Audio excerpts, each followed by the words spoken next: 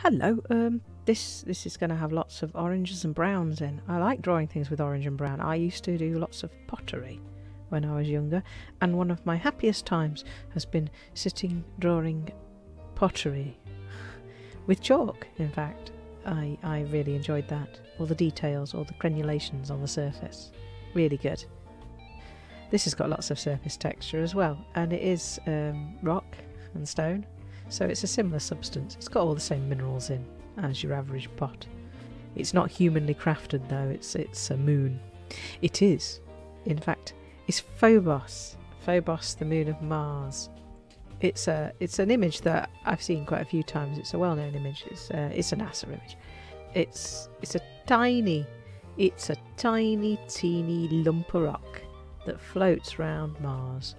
Imagine having a little planet just going round and round and round you, and Phobos is so small it goes around twice a day. It must be incredible being on it, like a little roller coaster. It's fabulous. It's not big. it's about 7 miles wide, really. It's so small that if you were 10 stone, which I'm not saying anything, you'd be 2 ounces on Phobos. That's not much gravity at all. That's barely enough gravity to hold itself together again, isn't it? You can't imagine that you'd just think that would just dissolve and float off or be dragged down. In fact, it is gradually, like a couple of centimetres a year. It's just going down towards Mars. It's not going to go for a couple of weeks, certainly. You'd be alright for a bit. It's 3,700 miles apparently from the Martian surface, so if you lived on Mars you'd get to see it passing by, boom, like that. You get to see it for a while, a bit longer than you're there probably.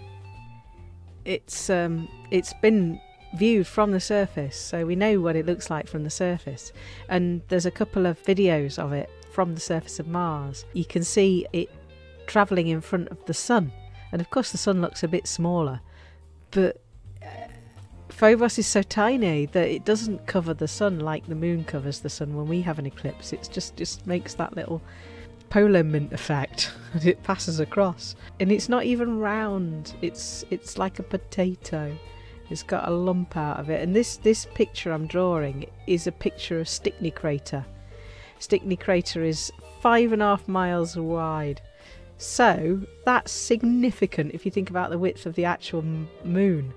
That's incredibly large. It's like so big that you in theory it should have blown up the moon, an object hitting it and creating a crater that large. But they reckon that Phobos it's like sand and gravel inside, like a sandbag. It just took the blow and a lump fell off the side. And they also think, well, they don't know, and they think that maybe this isn't the case, but they also think that the lumps of rock that were thrown out of the crater sort of dragged and tumbled and rolled across the surface and because the surface of Phobos is so sort of soft potentially, it's gouged these trenches. They're like really miles long trenches, like 100-foot deep trenches, just scored out of the moon's surface. They're not sure.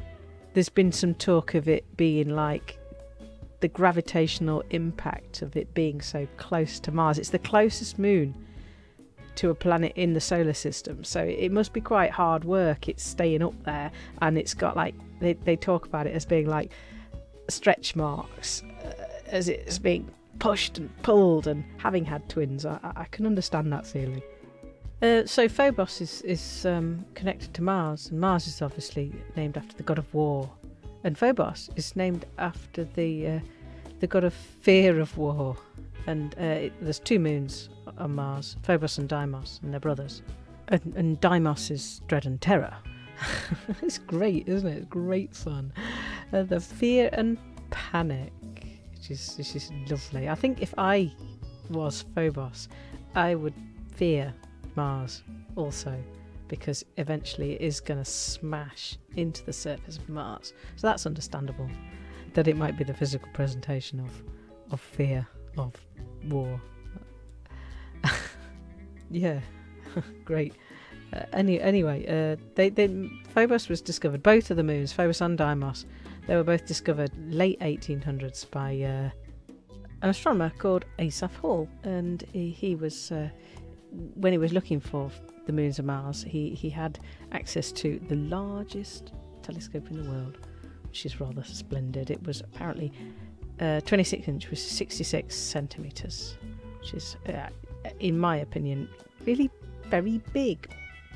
But then again, to the average person, it would seem like quite a large telescope lens. But we're not professional. Well, I'm not a professional astronomer. He found out a bunch of stuff. He worked out lots of mathematical computations based around orbits and rotations on planets, and lots of stuff about positioning and rotation and things like that. And yes, he was his wife encouraged him to look for the moons of Mars. She'd in fact taught him geometry at college, and then they later married, so she had to give up work, of course. but apparently helped him, and only stopped helping him when she had the temerity to ask for a bit of cash, and he said no. So, but he was very grateful for her support and inspiration throughout the whole process of finding the satellites of Mars, and her name's the name for the crater, this crater that I'm drawing. In fact, Angeline Stickney, and this is Stickney crater. He named it that. It's one of the few geological things on Phobos that's not named after a character in Gulliver's Travels, which is fine, but it's a thing.